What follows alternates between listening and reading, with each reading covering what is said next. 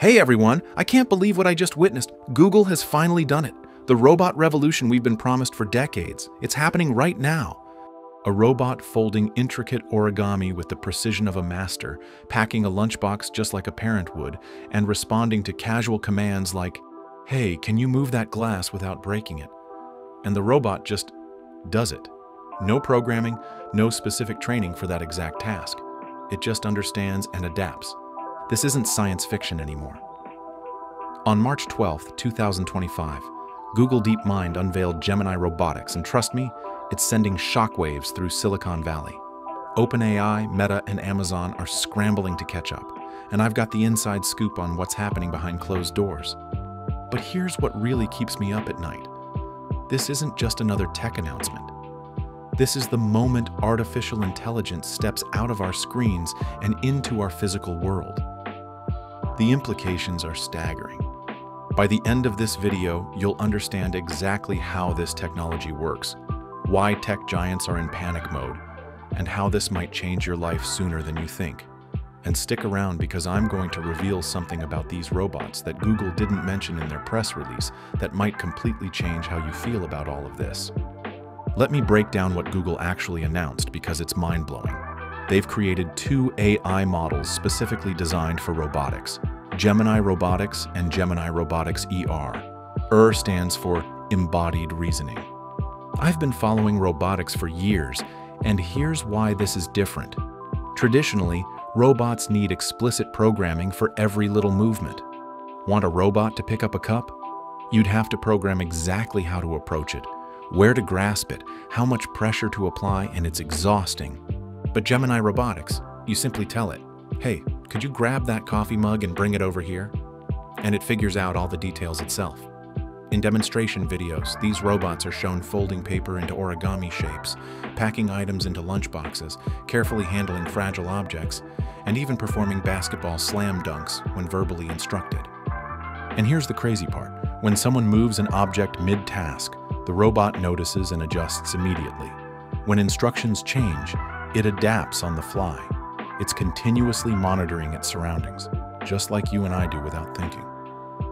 These robots don't just execute tasks, they understand context, nuance, and intent.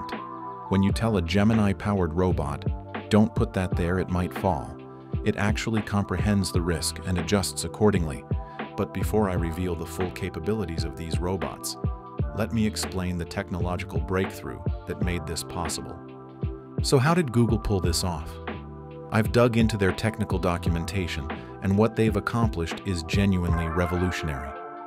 At its core, Gemini Robotics builds on Google's Gemini 2.0 large language model. Yes, the same kind of AI that powers chatbots like ChatGPT. But here's the crucial difference. They've added physical actions as an output modality. Think about it this way. Language models typically take in text, images, audio, or video, and output more text. Gemini Robotics takes in visual data from cameras and natural language instructions, then outputs physical movements for robots. They call this a Vision Language Action Model, or VLA. Here's where it gets fascinating.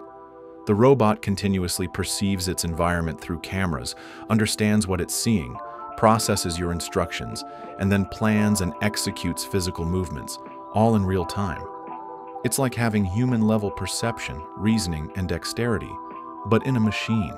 The Gemini Robotics ER variant takes this even further, focusing specifically on spatial reasoning, understanding the three-dimensional world, identifying optimal grasping points, and planning safe movement paths. According to Google, this model scores 2 to 3 times higher in success rate compared to baseline models when handling complex spatial tasks. Google's announcement has effectively fired the starting gun in what I'm calling the Great Robotics Race of 2025. According to my research from Le Monde, OpenAI, Meta, and Amazon are all pivoting hard toward robotics, recognizing that controlling the physical world is the next frontier for AI dominance. Sources tell me that OpenAI already has a robotics division working around the clock to catch up, while Meta is leveraging its Reality Labs expertise to develop competing technology. Amazon, with its vast logistics empire, has perhaps the most to gain. Imagine warehouses full of robots that understand natural language commands and can handle any product without specific programming. Google has strategically partnered with leading robotics companies to accelerate development. Their most notable partnership is with Apptronik, which is developing the Apollo humanoid robot. In fact, Google isn't just collaborating with them. They're investors, having participated in Apptronik's recent $350 million funding round. Other partners include Agile Robots, Boston Dynamics, yes, the makers of those terrifyingly agile robot dogs, and Enchanted Tools. This diverse testing ecosystem suggests Google is aiming to implement their technology across different robot types and use cases. Here's what I discovered in my research. Google seems genuinely concerned about safety. They've created something called the Asimov dataset, named after science fiction author Isaac Asimov and his famous 3 laws of robotics. This dataset helps test and improve security in embodied AI systems. Google has also been experimenting with a robot constitution, essentially a set of natural language rules that guide the model away from unsafe or unethical tasks. The aim is to ensure these powerful systems align with human values and priorities. But here's what keeps me skeptical. We've heard these reassurances before with other AI technologies, and yet problems still emerge. When robots have physical agency in the world, the stakes become much higher. And with OpenAI, Meta, and Amazon racing to catch up, I wonder if safety will remain the priority across the board. Competition has a way of pushing boundaries, sometimes in directions we later regret. There's something unnerving about machines that can interpret our casual commands and act on them in the physical world. What happens when instructions are ambiguous? What about malicious users?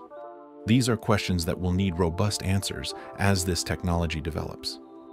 Yet despite these concerns, I can't help but feel excited about the potential benefits. And when you see what these robots might actually do in our daily lives, you might feel the same way. Which brings me to perhaps the most important question of all. Are we ready for this future? We're standing at a pivotal moment in technological history.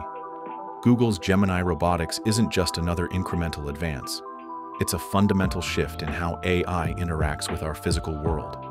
The competition this has sparked among tech giants ensures rapid progress, but also raises important questions about safety, ethics, and the kind of future we want to build.